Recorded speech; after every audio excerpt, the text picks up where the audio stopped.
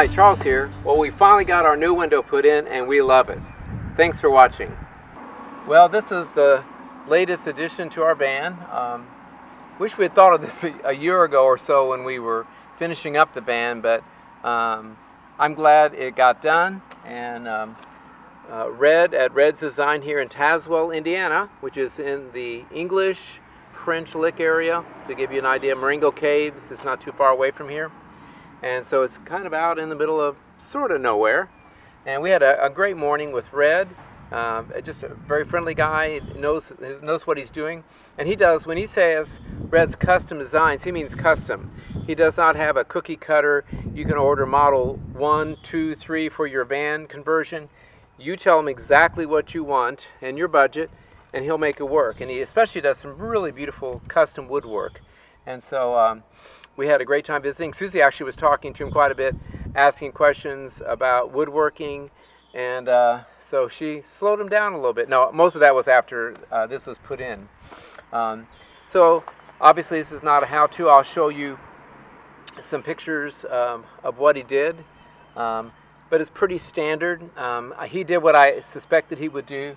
He just drilled a few holes in the corners. Otherwise he lined it up and cut around, and they cleaned the glass real well. He cleaned the edge around using a grinder, painting it, and then putting the glue on here, strong adhesive.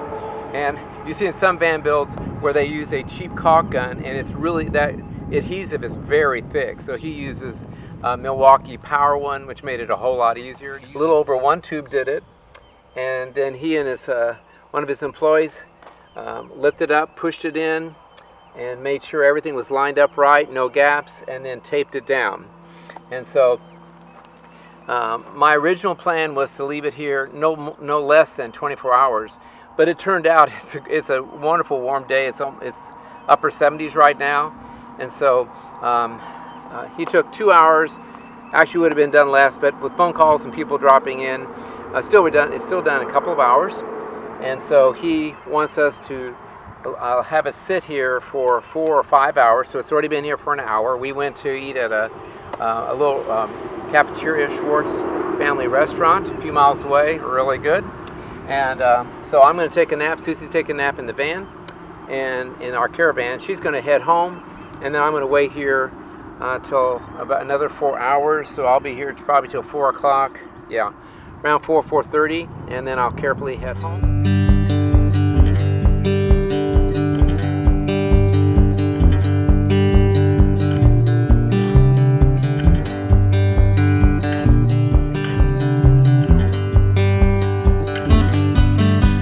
Great, doesn't it? I got back home safely from Taswell, Indiana at Red's Custom Designs.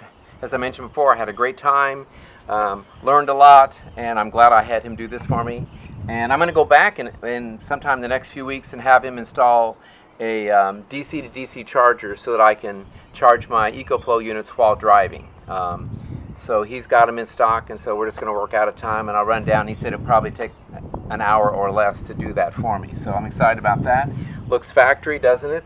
It's darker tint than the factory passenger and driver window, so I wondered what's it going to be like looking out, and I'll show you a clip right here.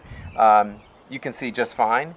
And yesterday, as I pulled out of a Red's parking lot, it was at the angle where I always had the blind spot before. I'm here, and here comes the country road and blacktop, so people could come along, and I wouldn't be able to see them very well. The mirror obviously does help, but it was so nice just to look out this window and see. As a matter of fact, I think I have a better view out of this window than with our Dodge Caravan. So if you're new to the channel, I'm really pretty much at the end here because, and I will every now and then throw in some videos. We may do a little bit of travel vlogging on our big trip out to Colorado coming at the end of August and all of September, but that's just not what we do. We're not van lifers.